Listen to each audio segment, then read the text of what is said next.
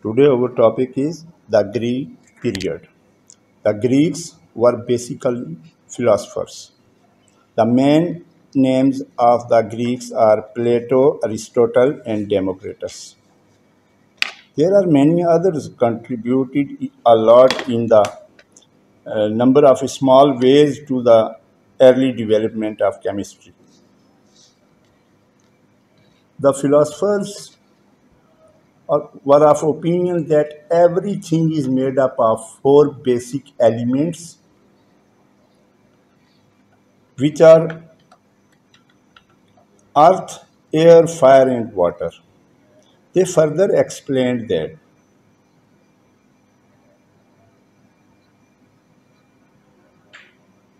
earth was dry and cold, water was cold, hot, and wet, air was cold, wet, and hot. The Romans developed the chemical arts. They worked in art and craft.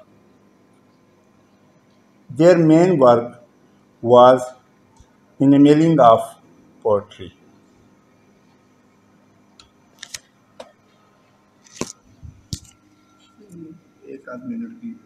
The modern period. This period started from the Robert Boyle. He affectionately known as the father of modern chemistry. He gave the ideas that chemistry should be regarded as a systematic investigation of nature with the sole aim of promoting knowledge.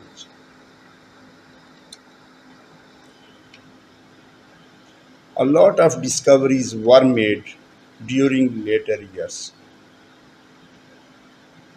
The second modern scientist, J. Black,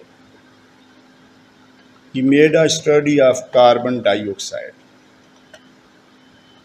J. Priestley discovered oxygen, sulfur dioxide, and hydrogen chloride gas. Chile discovered chlorine. Cavendish discovered hydrogen. Lavoisier discovered that the oxygen constituted about one-fifth of air. John Dalton made a great stride in chemistry with his atomic theory of matter. He was the scientist who explained the atom that atom is an active tiny particle of matter.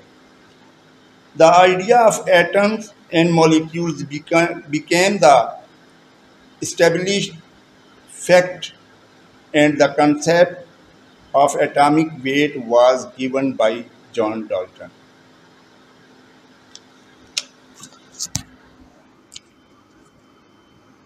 Berzelius introduced the idea of symbol, formulae, and chemical equations to make the study more systematic.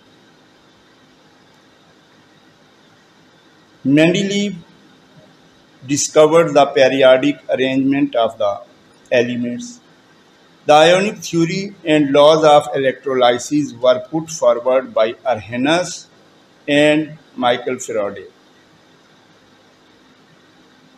J. J. Thomson, Henry Becquerel, Madame Curie, Neil Bohr, and Alan Rutherford led to the discoveries of structure of atom, radioactivity,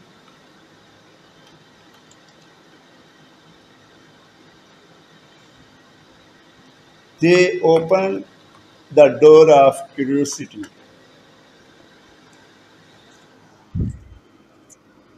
Topic is the chemistry and society.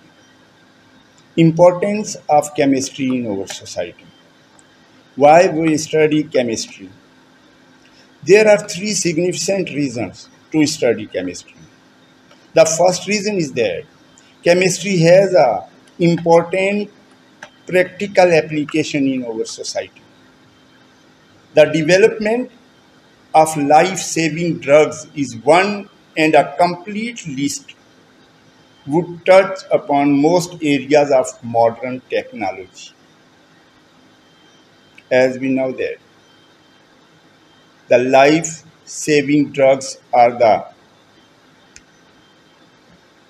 developed and manufactured by the knowledge of chemistry.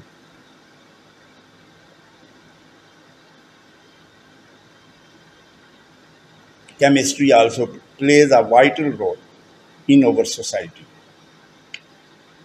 Chemistry is very chemistry in every field is a useful intellectual tool for making important decisions. The role of chemistry in prevailing society is of enormous benefits.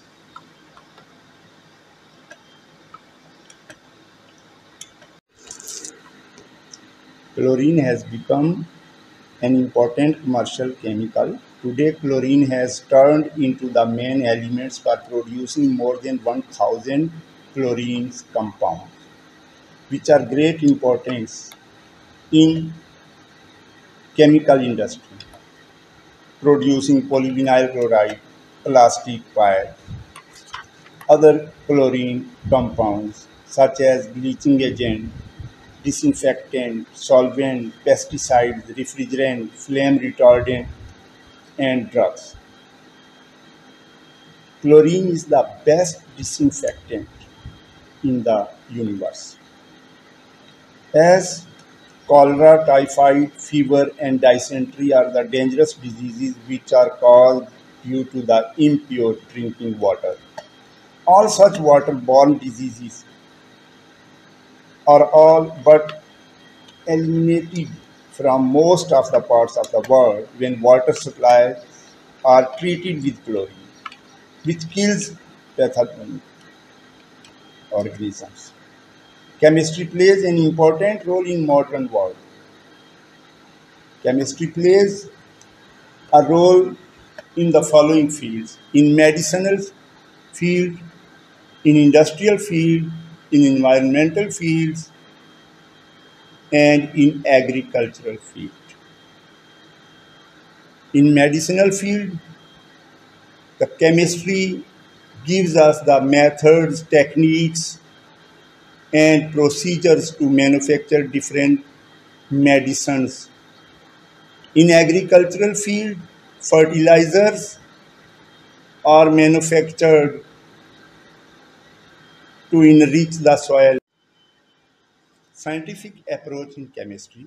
The steps through which chemistry developed more and more is called scientific approach in chemistry. It consists of following four steps: observation, hypothesis, theory, and scientific law.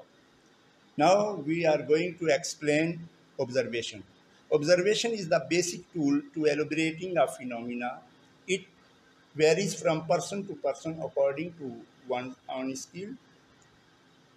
Observation opens new windows for the curiosity. New windows of the curiosity. Observation opens new windows of the curiosity. Now we are going to explain the hypothesis. After observation of a phenomenon, scientists ponder over it and carries out relevant experiments and arrives at a possible explanation for the nature of the phenomena. This explanation, which is under the trial idea, is known as hypothesis. And now we are going to explain the theory.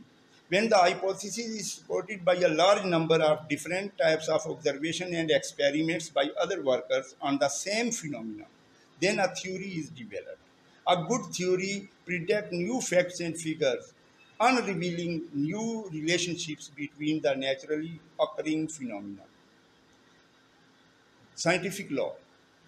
When a theory is tested again and again and is found fit according to the facts, giving valued predictions is called a scientific law.